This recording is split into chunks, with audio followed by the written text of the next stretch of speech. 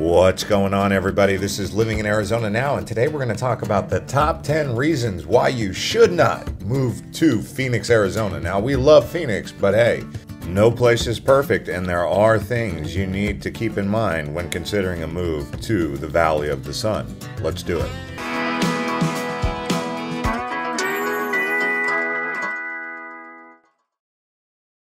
First up, let's talk about the water situation. You'll hear about this on the national news, you'll hear about it on the local news, and you'll hear it from locals who are saying, hey, we got to watch out. We're going to dry up and not have any water in the next 50 years.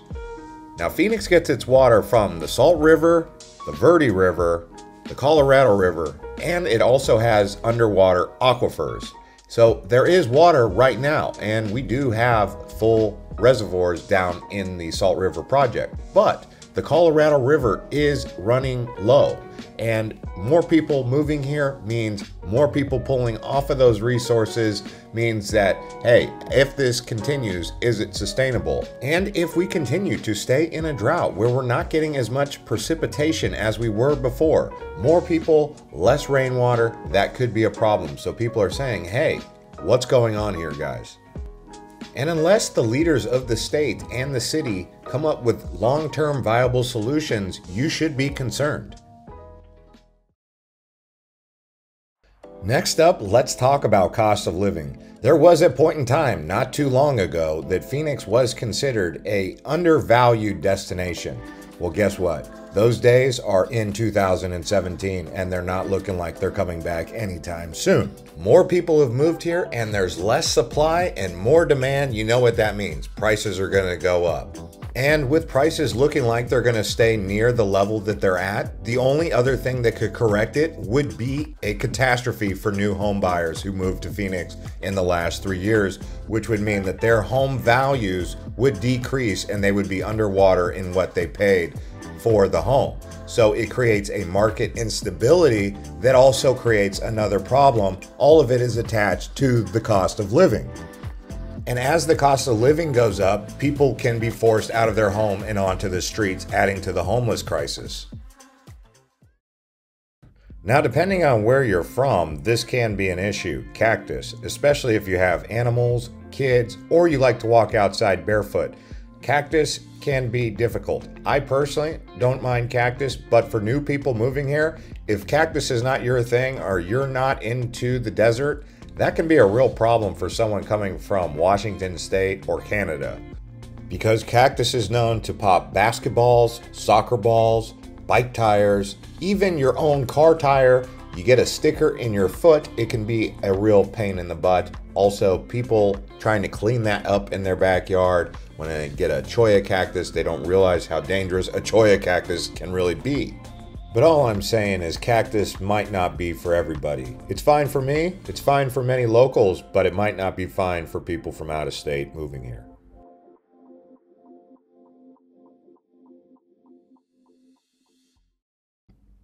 Next up, let's talk about the elephant in the room, the dry heat. Now, people say they don't mind dry heat over humidity. They actually prefer it. They say, hey, that oven feeling that you get when you step outside, that sweltering hot oven feeling, is good compared to what you would get in, say, Florida or Texas or even Ohio, where it gets a lot of humidity. Even Chicago can get sweltering heat.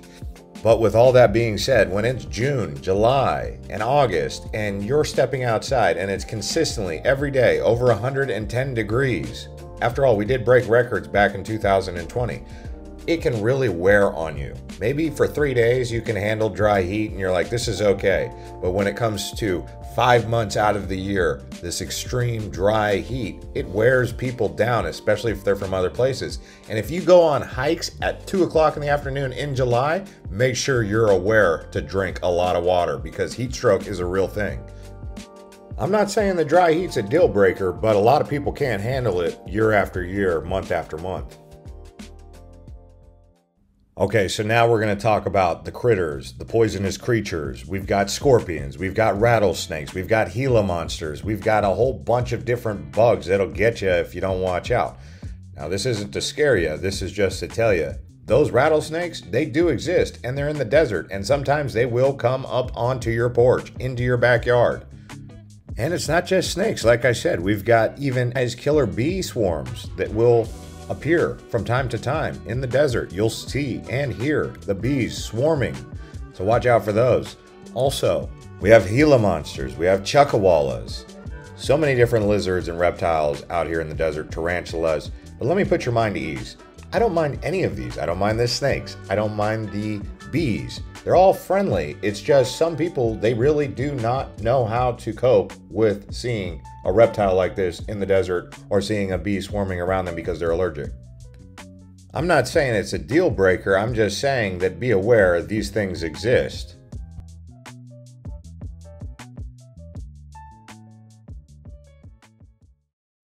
All right, let's talk about the most stressful, anxiety-inducing thing you will do all day, every day in Phoenix is drive. Public transportation in Phoenix, not really a thing. If you think you're gonna move here and start riding the bus from Glendale to Tempe, good luck on that.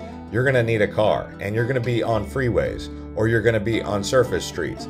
Some of these freeways here in Phoenix, you can go 65, 70, I think even 75 in some areas on the outskirts, maybe even the 303, don't quote me on the exact speed limit, but people go really fast. And even if they're not supposed to be going 75, they're going 75 plus all the time. And the reason people like to haul butt out here is because it's so spread out. Phoenix, if you look at the Phoenix metro area from Tempe all the way to Santan Valley, that's just the east side and it takes an hour to get there. If you go from Santan Valley to Glendale to the Cardinals game, that's an hour and a half. It almost feels like you're going to a whole other state sometimes. I mean, if you were in Rhode Island, that's how far away you would be going. Phoenix is massive urban sprawl. Next up, let's talk about flash floods. Flash floods are a bit different than regular flooding. Regular flooding is just when the water levels start rising and they come into your home. That's a big deal, right? Well, flash floods are dangerous because you'll be going through a dried up wash or river or creek in the Phoenix area, and the next thing you know, a big wall of water is coming off the mountain. And that surprise flooding comes upon you like a flash, in a flash, and it can wipe your car out. It can take you down the river with it, and then you end up getting aerovac'd or helicoptered out, ending up on 12 News, News Channel 3, and you'll see that quite frequently. And in some cases, there's not going to be a happy ending, so do keep this in mind, especially if you have kids in the car when trying to cross a flooded street. All right, next up is a new problem that's come up. Too many people. So even though we have urban sprawl and we don't have a high population density, it just feels like going in all directions, there's people on top of people. And you feel this in other cities, but Phoenix has really just gone into an area of congestion. And where you feel it the most is in the driving, truly. One of the main reasons for this problem is because the city grew so fast, the infrastructure couldn't keep up with all the new people moving in, so it felt like everything was busting at the seams in some areas, like Scottsdale and Gilbert. And then you have locals who live in places like Cave Creek or Santan Valley, and they say, hey, when I moved out here 10 years ago, it was peace and quiet. Now, all I have is a bunch of construction going on in all directions and people flooding the streets, creating a bunch of different problems.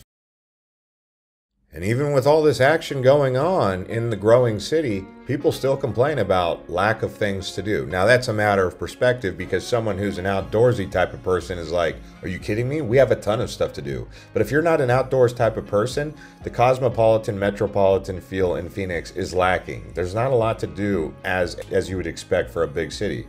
There's a little bit of history museums that you can go to, some science museums, a nice zoo, some pro sports teams, but outside of that, I mean, the only other thing that people do out here is go to parties, casinos, nightclubs, bars. Yes, they exist, but we're still lacking a bit of entertainment here in the Valley of the Sun.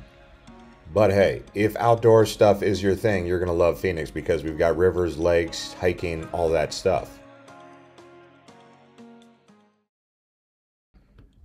All right, this next one's sure to upset some of the locals who are going to disagree.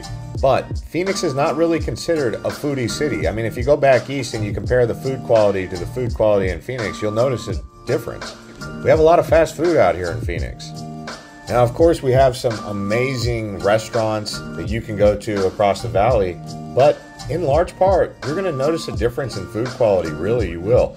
The area we really shine is in Southwestern cuisine, in particular Mexican food. This is where we really shine. We do have some great Mexican food restaurants. But outside of that, if you're into French food or Italian food, I wouldn't say it's going to be on the level of New York or some of the other premier cities across the country.